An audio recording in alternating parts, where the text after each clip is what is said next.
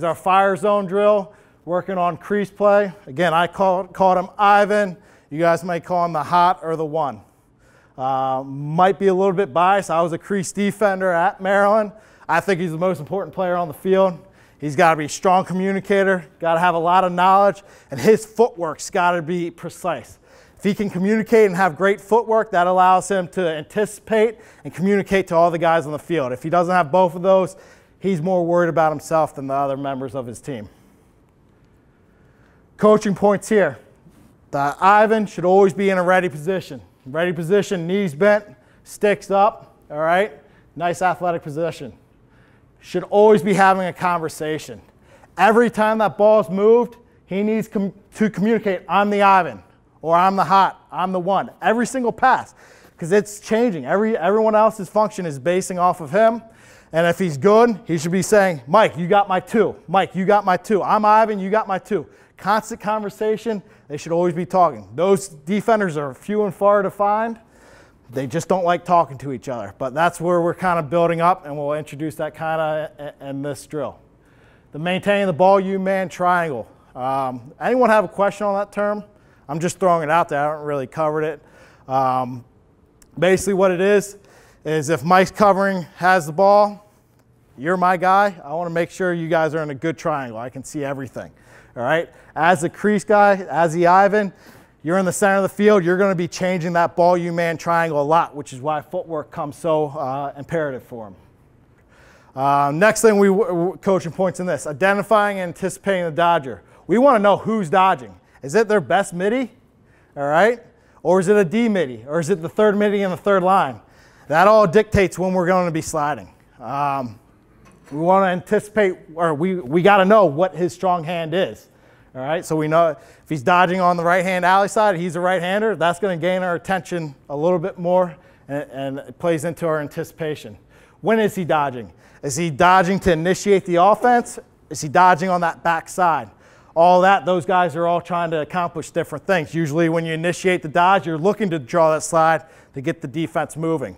All right, so we got to realize kind of when they're dodging. And then where are they dodging? Are they dodging down the alley, dodging on the wing, dodging from X?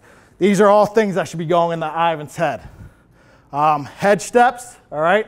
These are our cheat steps to make the slide shorter. So I might be covering the projector here, but if I'm going to be sliding, I need to start taking my head steps, stepping away from him.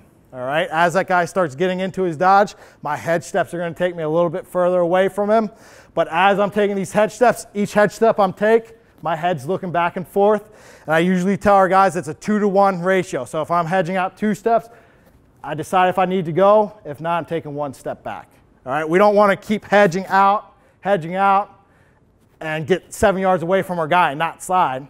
And most of the time when we do take a lot of hedge steps, guess what squares up to that ball carrier?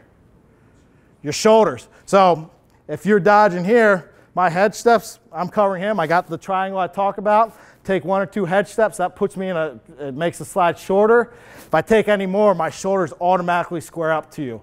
We get into no man's land where I haven't slid to you and I'm not covering this guy. By maintaining that triangle, I can use gesture steps, fake it out. I can do a lot of things, and I'm always in a good position to get back to my guy. Head on a swivel, like I mentioned. We're going to introduce the fire zone. I'll get to more of that on the next slide.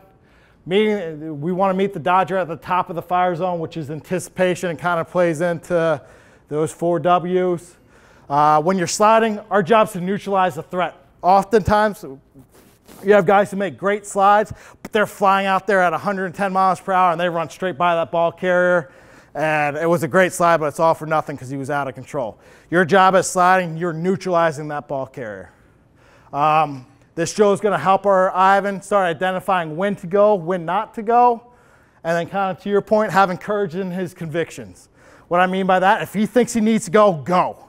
If you don't think you need to go, then get back so everyone else can get back and space back out. So that's kind of my rule of thumb.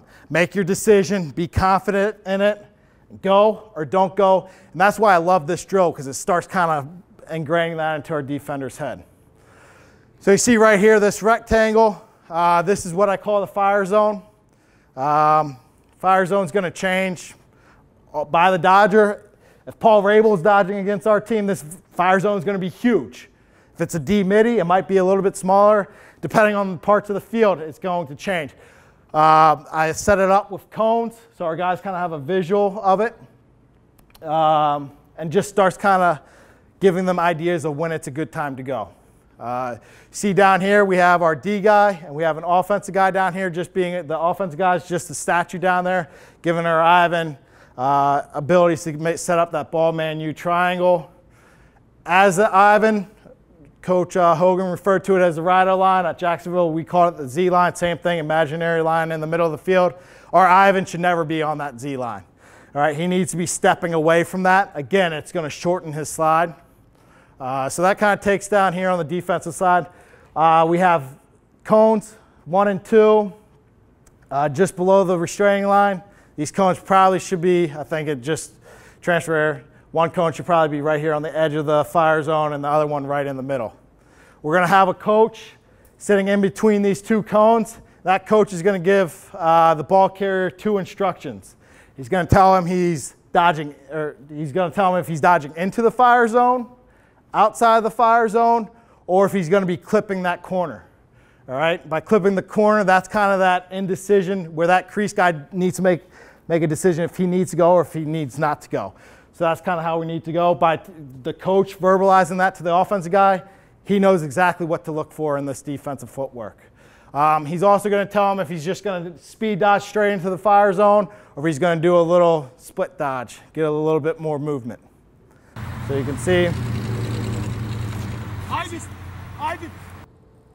right here, D guy heads on a swivel. He's starting his head step. This guy's dodging. He's doing a little split dodge and in and out. But you can see he's getting close to the Z line. And when he breaks out of that, he's going to be coming into that fire zone most likely. So we want this guy anticipating it. As he hits that fire zone, we want to be meeting him around the top of that fire zone. We don't want to be meeting him down here at 7 yards because that's a great shot. We want to meet him up at that 10 to 12 yard line, which is why I like to use these cones.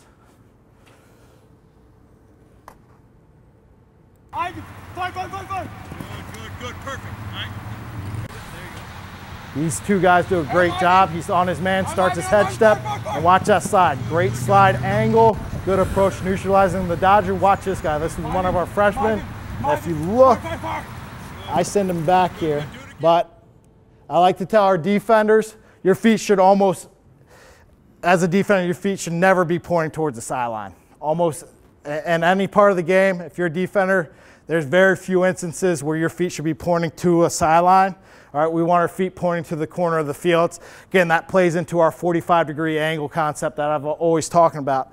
So I bring that up because you watch this freshman come up here. His feet are more to the sideline than to a corner of the field. So when he hedges, watch this slide angle. He runs on a straight line. He has a bad angle, so he's got to veer off. That's a horrible slide. That guy's going to run straight through the stick. If you watch those first 2 guys, they came right with their stick and got their body into it. And he does the exact same thing here. This one, I think I'm telling the offense guy, clip that corner of the fire zone. And you can see our D guy, he's making that decision of not to go. All right, and he gets back. Now, 2 things I like to do I didn't mention is this is a coach here without gloves. But as this drill is going, I like to make this statue here change hands of what hands his stick in. All right, that lets me know that this defender's paying attention because if he's not going, he needs to get back in, check down on that stick, and then relocate the ball.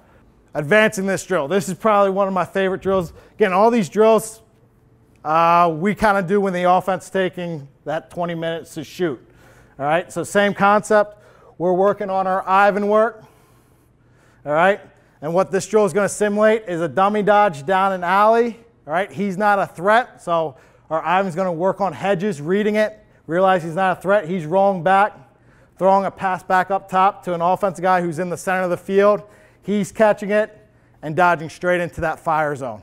So what we're working on here is our Ivan, all right? He's starting to hedge out to this ball carrier, realize it's a dummy dodge. He's outside the fire zone. As he rolls back, he's busting his butt to this side of the Z line, checking back in on his guy, getting his head step and firing out there. So often at the younger age groups, You see this guy, he's out here, he's hedging. When that ball gets thrown up over here, he just stops at his guy. And he doesn't get those hedge steps, and that guy's dodging, hands free, only has to beat one guy. So that's what this drill is going to be working on, is getting our Ivan to cover all that ground, and we're going to teach him to be physical in this. Because a good crease offensive guy, if he sees that ball changes right line and that Ivan or hot guy's coming back over, he's going to get in his way, set a screen. So we get some physical going in here. If you have the football pads like Coach Hogan said, bring that out in this drill, get your defenders a little bit riled up.